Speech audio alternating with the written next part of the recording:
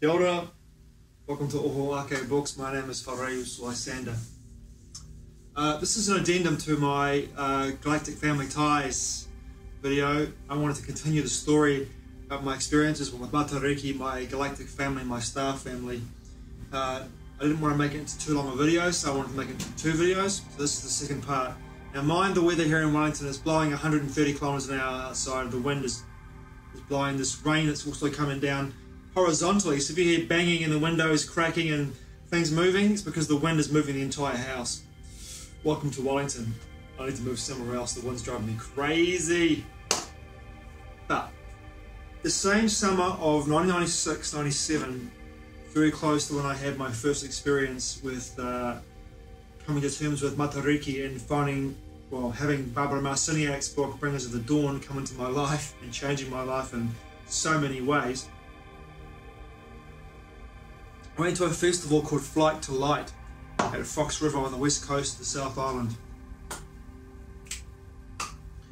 And when I went down there to this festival, I didn't expect anything. It was late January.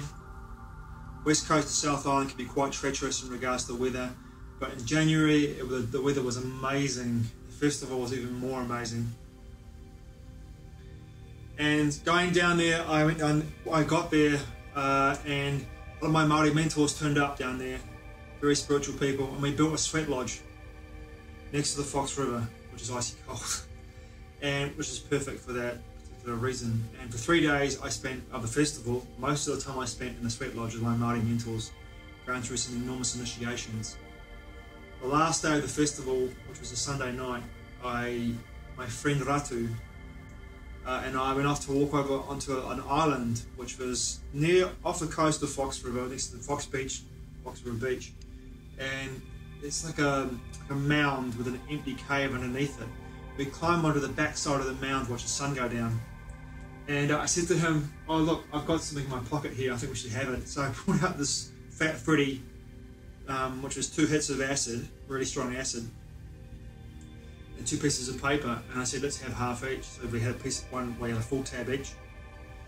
I gave him a tab, and we had a tab, and we ate it, and we didn't say much at all. We watched the sun start to go down, and I was tripping, so was he, pretty hard when the sun was starting to go down. With a blaze across the horizon, out to over the Tasman Sea, I should say.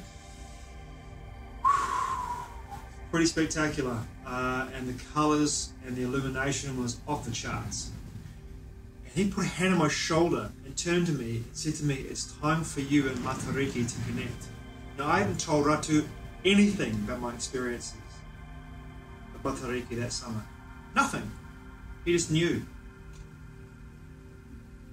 And he said, "It's time for you and Matariki to connect." He got up and walked off by myself, and I was just getting onto twilight. And I reached out across the horizon, even though I know that Matariki rises in the east. I reached out towards the horizon and said, "I'm here. I'm here. Find me." The moment I said that, there was a flashbulb, which I call a flashbulb in CE5 protocols, a flash across the sky, like a flashbulb, like a camera going off.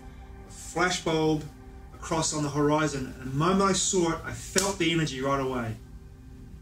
Hit me in my heart chakra, and my body had this sensation of a tingling electromagnetic spider's web kind of came over my body, my entire body, and I felt this tingling go through all my circuitry, all my nervous system, all throughout my endocrine system, through my fascia, my muscles, my bones, my blood, everything went through me, and I felt this calmness, this complete and deep calmness come over me, and this sense of grounding and compassion and just heart-opening love came over me. I got up eventually from where I sat. I walked down into the cave underneath. There was a fire in the cave below me. People sitting around the fire talking. I said hello to them all, and I walked off to the festival, which was still going. I had a boogie next to the beach, the stage was next to the beach. The beach was here, the stage was here. There was a big grassy kind of flat paddock, I guess you could call it. I had a boogie with some friends there. I walked off to find Ratu. And it wasn't a big area, it wasn't a big space. But I walked off to find him, and I found him sitting by the river bend on the other side of the bridge. The bridge of the Fox River, you pass over the bridge to go to further down the west coast, the South Island. So I passed over the bridge, walked over to where he was. He's camped. There's a person who was camped over there on the other side of the river called Patrick. I don't know this guy. Ratu said, "This is Patrick, this is Far." Ratu, Patrick, Far. So we met each other.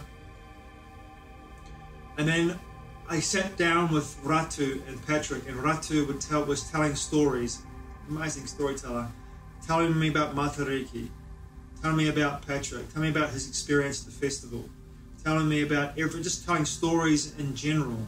And I was sitting there drinking tea with this cat Patrick, I'd never met before at the festival, who had his own tent there, a little fire there, it was beautiful, drinking tea, just talking.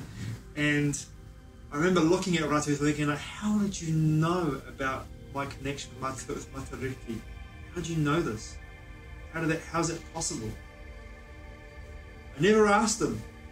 At the Festival of Possibilities in 1997, which was in March, early second week of March 97, I met the catalyst for my memory and my awakening to know of my lifetime on Atlantis and my name, Wharaeus, Annette Lyon. But I knew her as Moonbear. I knew her as Moonbear because when I first saw her sitting opposite me in the hall during one of the seminars, I saw her, even though she looked very different than what I'm about to describe to you, I saw a Native American woman, a First Nations woman, Plains Indian, with long hair, walking through a field of grass, walking through the grass with her hands like this. I was like, wow, she isn't anything like that. But that's what I saw. I was drawn to her in a way that was very energetic. My soul was calling to her. So eventually her and I became lovers. And I went to Australia with her, to Melbourne with her, because she was going to go to Germany to do Zen therapy, a form of deep tissue and body work, healing body work.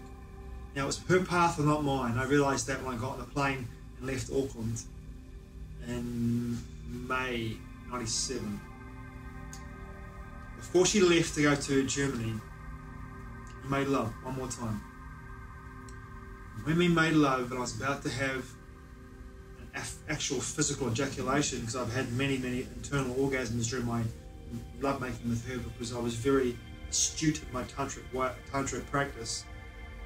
And in that final orgasm, my spirit shot through my chakra system from my lower chakras, up my spine, out through my crown chakra. I remember being instantaneously in space, looking at Matariki, up close, looking at the Pleiadian star system, not just the 7 stars, but the entire star system. I remember seeing it, I remember hearing, "Welcome home."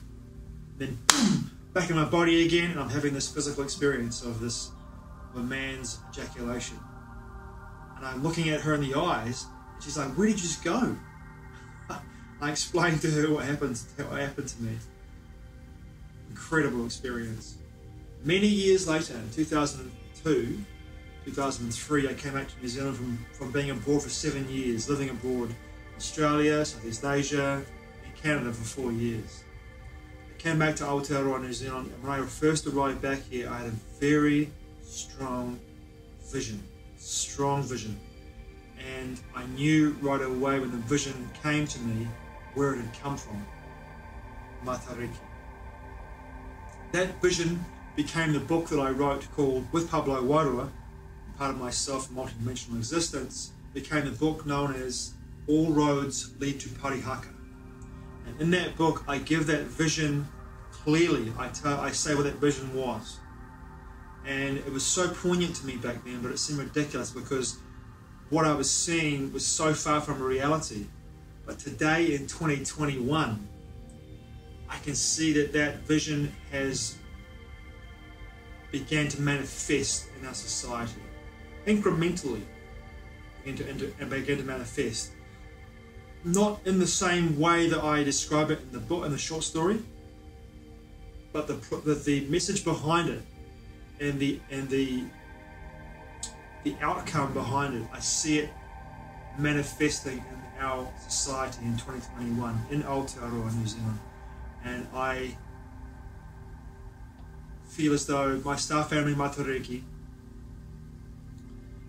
was responsible for giving me that vision. And since that time I got that vision in 2003, I've had many more experiences with Matariki, many more blessings, many more connections, many more moments where I realized that my star family is with me always, wherever I go. And it's something to look forward to for me, to go back to at some point. I can go back there whenever I want to, by simply have my intention and setting my intention from my heart to connect to my family there. But when my body and I part ways, the first place I want to go back to is Matariki. Thanks for watching, I truly appreciate it. Mā te awa. I'll see you again soon.